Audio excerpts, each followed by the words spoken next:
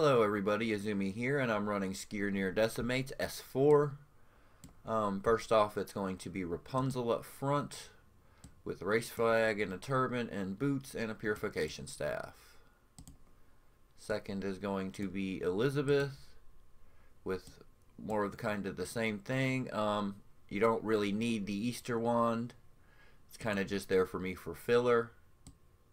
The strategy doesn't require that kind of stuff.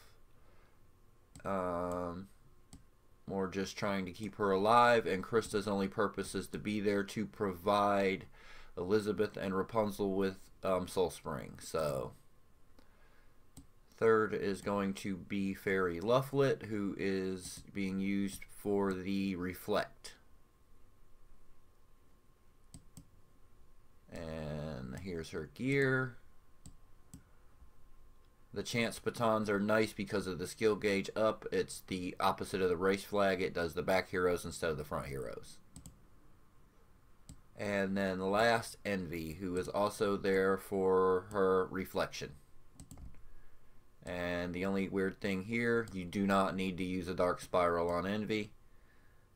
It's not going to really help with this strategy at all. And Mommy's gone because of the skill gauge up to the two highest, which you want to make sure that that's going to be Envy and Lufflet. So here we go. Mechanistaff Skirnir is considered magic and is human and is grounded. His action skill, Pas Exrixis, I guess that's how you say that. 160% light magic attack damage and holy chain for 3 turns to 2 nearest enemies and the 3 farthest enemies. All of his stats excluding HP are 30% up for 2 turns to self. Holy chain applies only to Aesir and elves, and it also ignores shields. His auto skill, light magic attack damage and holy chain, corrupt for 3 turns and remove barrier to all enemies. Holy chain applies to Aesir, Jotun, and Beast, and corrupt and remove barrier applies to all races. He also has Holy Drive field and Magnetic field, and Holy Drive support 20% up to self. The most effective element is dark, but my strategy completely ignores that. The automata, I guess that's what they're called, are light magic attack, and the magic row of them are light magic attack and light wound for 3 turns to all enemies, and light magic attack counter attack for 3 turns to Skirnir. So, and light wound applies to all races. Its characteristics are nullifies damage but susceptible to shadowbound, shade, and petrify. So if you go with the strategy of trying to actually kill those and Skirnir, then you are going to have to hit the automata with Shadowbound, Shade, or Petrify. And the ranged row of automata has Frenzy, Stone Skin, and Berserk and Quick for 3 turns to Skirnir. That's a lot of buffs. And also you have to hit those with Shadowbound, Shade, and Petrify. So there's not really much I can say. I can't do the other strategy for this. I can only do the reflect strategy.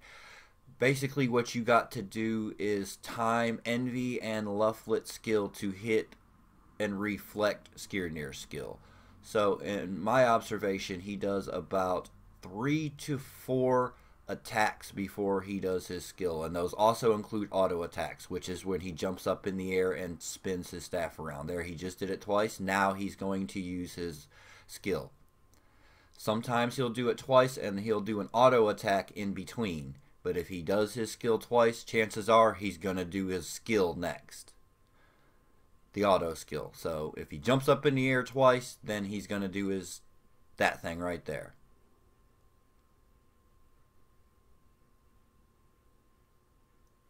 And that's really all it is a matter of timing.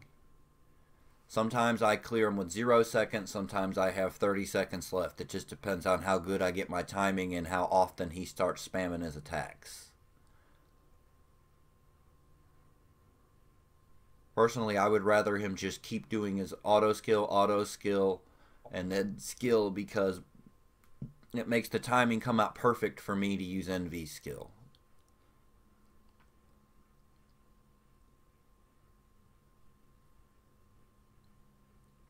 And like I said, there's not really much else to say.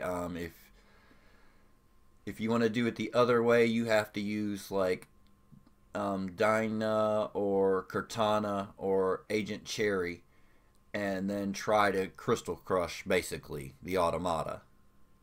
I don't have Cortana or Sherry, so that's not going to happen for me. You could use other healers like Sorticia or Noah, but make sure Noah's in the front too.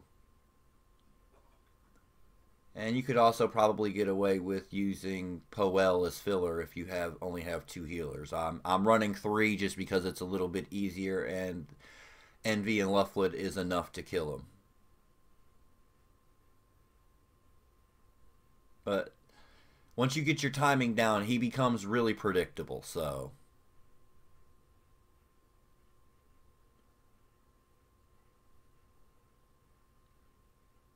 just fight him a few times and pay attention to what his animations are, and then you can predict when he's going to do his action skill instead of his auto skill, and then proc your reflect right before that.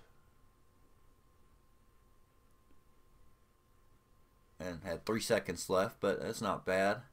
A win is a win. So we'll check out the damage here.